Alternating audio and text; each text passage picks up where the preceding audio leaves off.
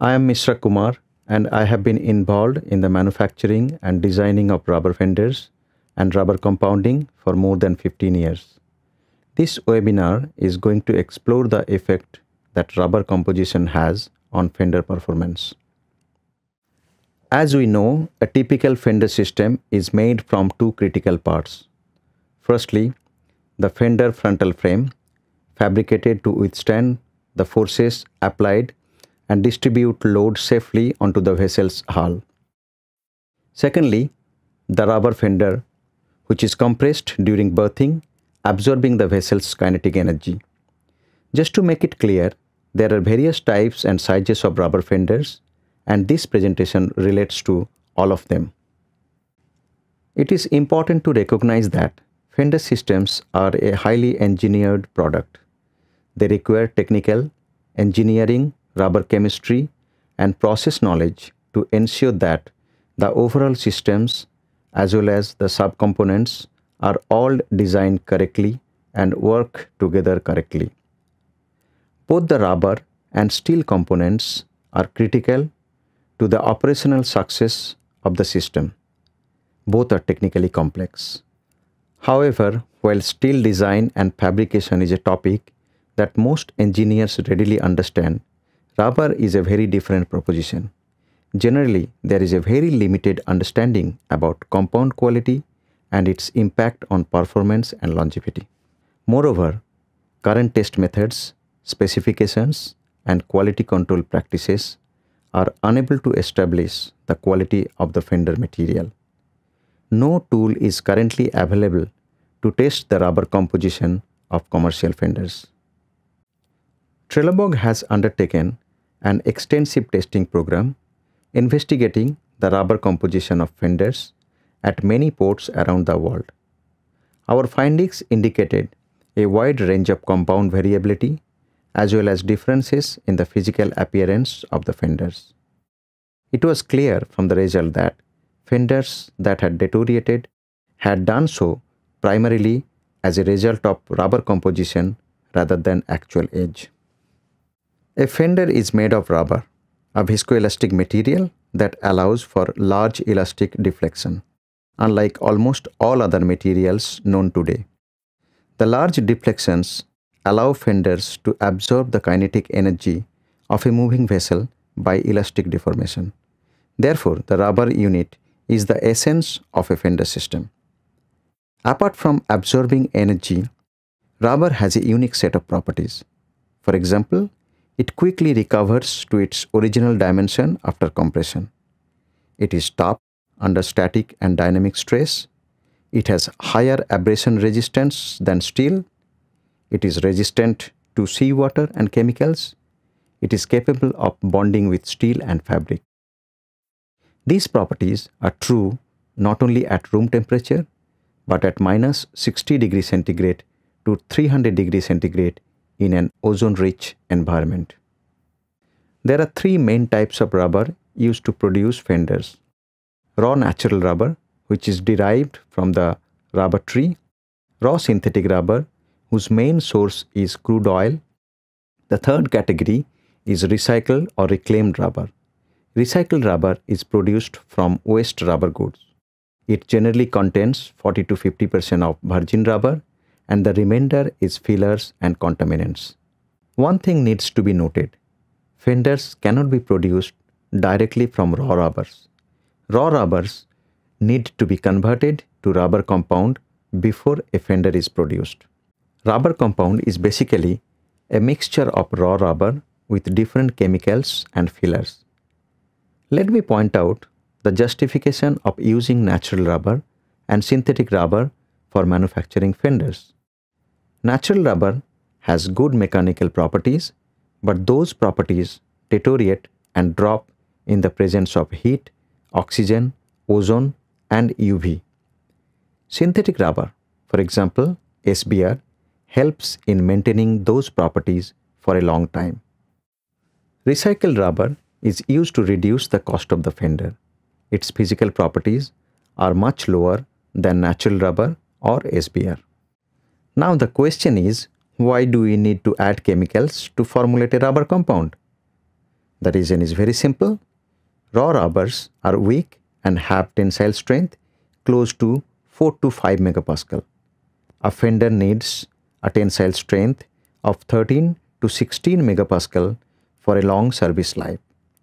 Tensile strength of raw rubber is increased by adding carbon black to it.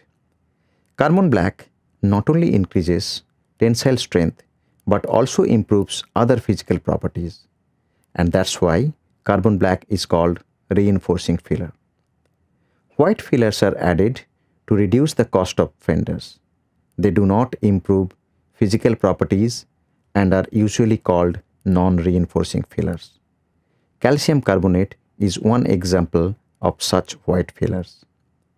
Most of the reinforcing fillers are tiny in size and hence difficult to mix with rubber. Therefore, oil is added to facilitate the mixing process.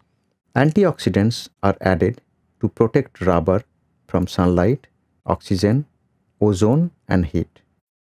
Raw rubber is soft due to its lack of hardness and strength. It needs curing or vulcanization. Vulcanization is a chemical process by which rubber chains are linked through sulfur. So, it is important to add sulfur and accelerator to rubber and cure it at a high temperature and under pressure to make it a commercially useful product. All the different chemicals to produce a rubber compound can be classified into 4 major categories: raw rubber, black filler, oil and white filler. For a superior compound, the amount of ingredients follow a pyramidal structure in which rubber sits at the bottom followed by filler.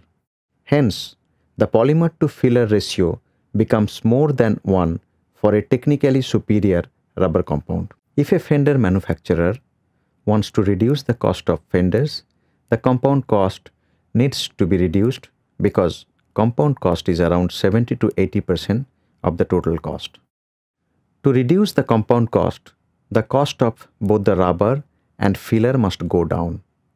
Recycled rubber is 3 times cheaper than virgin rubber and white fillers are 6 times cheaper than carbon black. We have observed through our test that most low-cost fenders are produced from cheap recycled rubber and non-reinforcing white fillers. With this compounding knowledge, we can now define the chemical composition of a superior rubber compound. For a superior compound, there should be more rubber and less filler. Rubber to filler ratio should be more than 1. There should be low percentage of recycled rubber and white fillers or none at all. The density must be less than 1.2. A chemically superior rubber compound comes with a set of properties that is usually specified in purchase contracts and manufacturer's catalog. Let's understand the current quality control practices in the industry. Physical properties are tested on rubber compounds in the manufacturer's laboratory, and based on those test results, test certificates are produced and supplied to buyers. No chemical or physical properties are specified or tested by getting samples from the fender body, because it is not easy to prepare test samples from commercial fenders without destroying them. You may ask the question, why do we need a superior rubber compound to produce fenders? The answer lies in the impact of rubber quality on factory test performance, performance at high-speed berthing, fender longevity, and application at extreme temperature.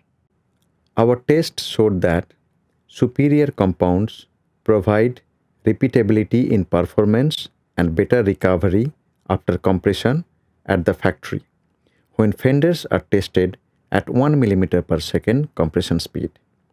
Fender compression tests are conducted at 1 mm per second at the factory. However, actual berthing occurs at speeds between 50 to 500 mm per second. Due to its inherent viscoelastic properties, fender performance changes with berthing speed. Therefore, fenders should be tested at actual berthing speed to determine their true performance. Testing commercial fenders at high speed is difficult due to a lack of suitable equipment. To compensate the performance difference, velocity factor was introduced by Piank. Two elements significantly affect velocity factor: compression time and type of rubber used in the formulation. Fenders made of 100% natural rubber have a low velocity factor, whereas 100% SBR fenders have high velocity factor. Using a superior rubber compound has a dramatic impact on the life cycle of fenders. To demonstrate this, we took two test pieces. One test piece made of 20% recycled rubber, the other test piece made of 75% recycled rubber. We applied the Arrhenius equation to predict the life of test pieces at different temperatures. We found that higher temperatures reduce the predicted life cycle of both superior and inferior compounds. But interestingly, we observed that predicted life was reduced by 6 to 10 times for the inferior rubber compounds as temperatures goes up.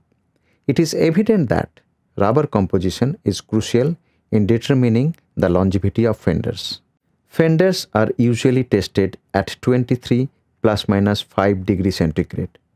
Fender performance varies depending upon the application temperature. To accommodate this difference in performance, temperature factor was introduced by Piank. Again, temperature factor is highly sensitive to type of rubber used and percentage of rubber in a compound. Therefore, compound composition is the key to achieving fender performance at extreme temperature. We have understood that rubber composition must be defined and well controlled to design a risk-free fender system. Engineers understand steel, hence steel is specified well and tested against specification using samples from the final product. However, determining the chemical composition of rubber compound from the fender is not practiced or specified. Our new analytical method takes care of those issues. The new tool helps in comparing high and low quality fenders. It is a reliable test method to confirm the quality of fenders prior to delivery. The good news is that only a small amount of sample is needed for testing, and samples can be collected directly from the finished product without destroying the fender. Let me explain the experiment behind the development of the analytical tool. We selected two commercial size fenders for testing, one high quality fender and one low cost fender. We cut rubber blocks from the fender body from both fenders. We sliced thin rubber sheets from the rubber blocks and then punched samples as per ASTM D412 standard for testing physical properties. We had also collected 50 grams of sample from the fender body for chemical analysis. We used a TGA and FTIR analytical equipment in a third-party laboratory to carry out chemical analysis. TGA and FTIR are widely used in the tire industry to accurately determine chemical composition of rubber compounds. We found from the test results that the tensile strength of the low-cost fender was only 9.3 megapascal compared to the required value 16 megapascal. The elongation at break was also below specification. We found it to be only 278% compared to the minimum requirement of 350%. It is important to note that the low-cost supplier provided a test certificate with values showing more than what was specified on requirement. Chemical analysis of the two fenders revealed that the low-cost fender has a low polymer percentage, low carbon black percentage, but high percentage of ash and calcium carbonate. Critically, the rubber to filler ratio was less than 1 for the low-cost fender. On the basis of various test data, we identified two important indicators of quality for superior fenders. The two indicators are rubber to filler ratio and density. Our research showed that for fender applications, the rubber to filler ratio should be more than 1.2. The density should be less than 1.2. A density of more than 1.2 indicates a high percentage of recycled rubber and white non-reinforcing filler in the compound formulation. To test our hypothesis, we took samples from actual fenders that are still being used in different ports in Australia. We found that for cone fenders, the rubber to filler ratio was more than 1.2 for high quality fenders and always less than 1.2 for cheap fenders. Rubber to filler ratio for a shell fender from a low cost Japanese supplier was less than 1.2, but for a high quality Japanese supplier, the ratio was more than 1.2. Similarly, the density for low cost fenders was observed always to be higher than 1.2 as indicated in the next two slides. A low cost Japanese supplier was no exception. Based on our studies of experimental data, we propose a new specification to be included in the purchase parameters along with the existing compound specification for the rubber element. The new spec will include the chemical composition of rubber compound.